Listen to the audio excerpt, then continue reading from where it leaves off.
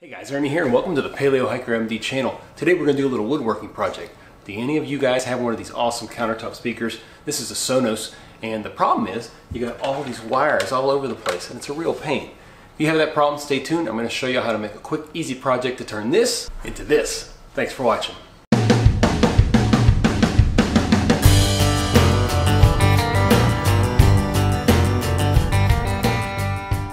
So just to show you guys, all this is a simple walnut base for this speaker.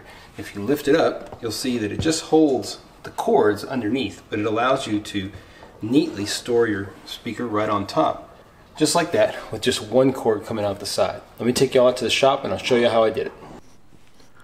Alright, so I just got my table saw out. As you can see, it's just on the ground. That is how I have to use my table saw until I get a bigger shop. Now here is a little piece of walnut. This is an offcut that I got from my dad, and I'm cutting it down here to 1.5 inches, and I'm going to make 2 strips that are 1.5 inches for my project today. Here I am just measuring the front of the speaker.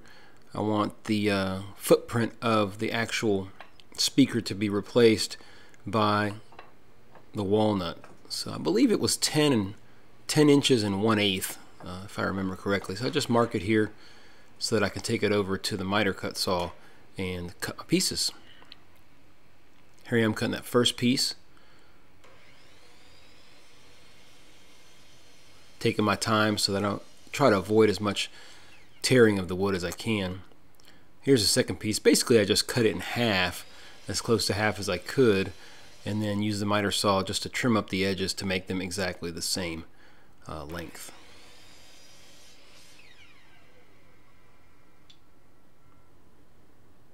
So I'm just finding the angle here. It turned out to be 15 degrees roughly, the angle that the side of the speaker was. So I set my miter saw to 15 degrees and it actually worked out very, very well.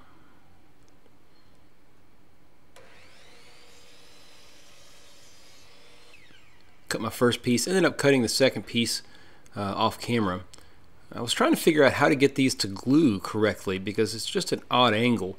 So what I did was I put that first clamp there at the bottom, and that holds the pieces in. You'll see here in a second. Put a little glue. This is not a strong joint. All it has to do is just stay together. And then I'm able, because of the side pressure of that original clamp, I'm able to clamp them in here with the others and pull them pretty tight. I was pretty happy with it. Ended up noticing that I had some uneven glue squeeze out on the back, so I went ahead and put 2 clamps back there as well just to tighten everything up.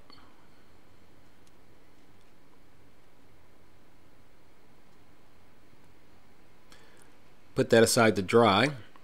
I got some dowel material, and dowel material is not always exactly the size it says it is.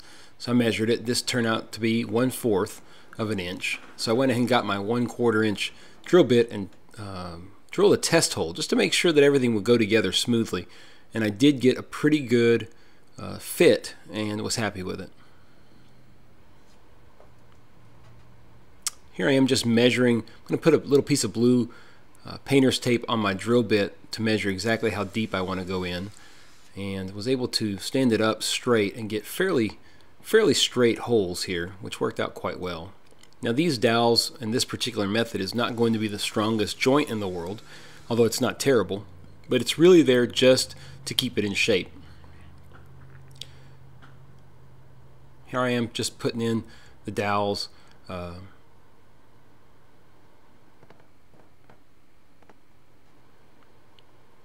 a little faster here for you guys. They did pound in quite nicely.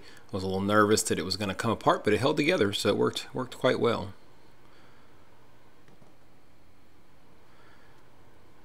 Try to get a little bit of the glue squeeze out, cleaned up, and then I took my Japanese saw and just cut off the ends of the dowels. Now I saved you guys from watching any of the sanding, but there's a lot of sanding in between all these steps. For example, after this I took it back and sanded it. Here I am just putting on some shellac. This is just basic shellac, and this is based off a technique by David Picciuto off Make Something.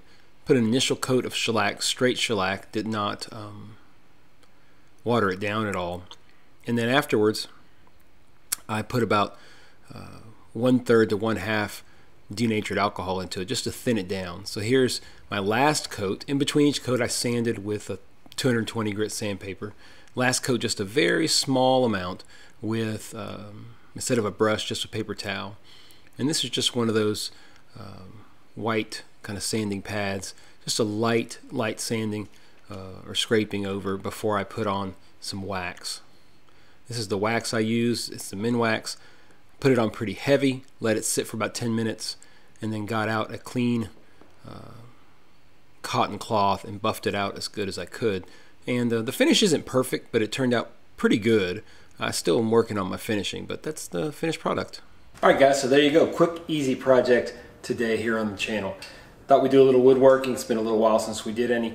I made this very simply, as you could see, out of some walnut that I had some scraps of, and then some oak dowels. Really simple. You can use any wood you want. This is not the strongest joint in the world by any means, and that's not the point. The point is just to get alignment. It's strong enough to hold up the speaker, which is all I really needed. We've always really enjoyed having this speaker in here, but my wife hates how the cords are everywhere. So I decided to make this, and it worked out really, really well. You can just hide the cords underneath. As always, I appreciate y'all checking out Paleo Hiker MD. Hope y'all find this useful. Maybe you can make something similar for whether it be a speaker or something else that you put on your counter. You can easily hide the cords in this fashion. As always guys, I ask y'all to like, comment, subscribe. That really helps the channel. Share this video if you think it's something others would enjoy. Thanks for watching. Stay tuned for more videos here on Paleo Hiker MD.